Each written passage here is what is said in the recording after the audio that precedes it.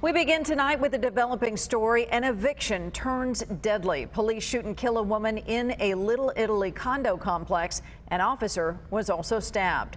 Fox 5's Jamie Chambers is live with what happened. Jamie. Kathleen, this all took place about 12:30 just in the afternoon at the apartment complex just behind me on the 5th floor. And while there was a lot of violence, there are still a lot of questions to be answered. Attempting an eviction, sheriff's deputies reported a serious issue from the moment they saw the door open at the luxury Agua Vista apartment building.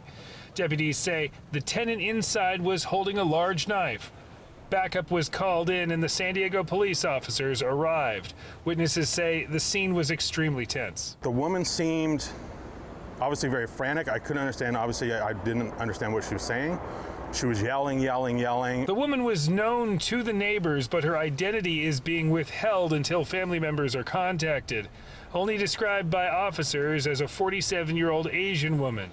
Deputies say a maintenance worker reported being threatened by the woman with a knife the day before. And when officers and deputies confronted her just inside her apartment. They opened the front door to the apartment to make contact with a female.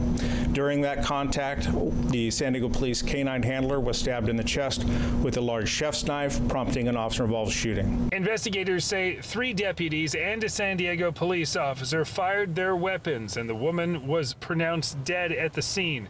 San Diego police officer who was stabbed was rushed to the hospital with a puncture wound, but is expected to be all right. It's already been released from the hospital, so that is great news that our officer is doing very, very well. Neighbors were shaken by the violence surrounding the eviction. And to see this, I don't like police officers getting hurt.